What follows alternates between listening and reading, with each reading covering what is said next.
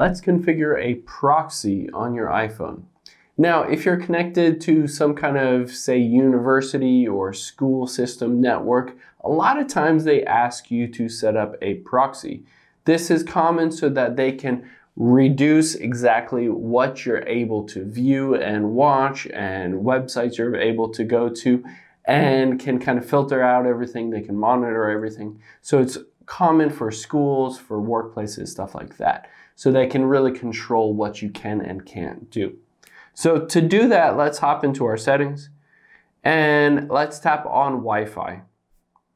Now on here, you'll see I'm connected to my Wi-Fi. I'll tap the little I right next to it.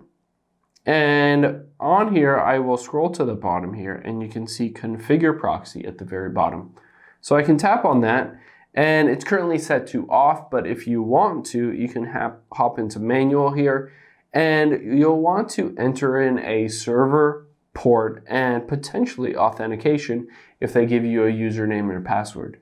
Now, if they want you to configure your proxy for their network, they'll provide exactly what you should fill in for server, port, and then a username and password if you need to.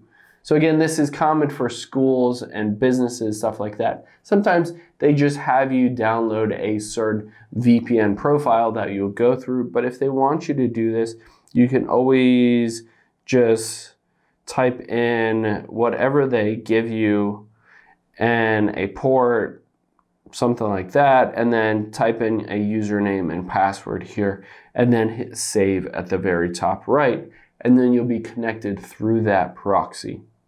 Hope this helps. Thanks for your time today, and I'll see you on the next one.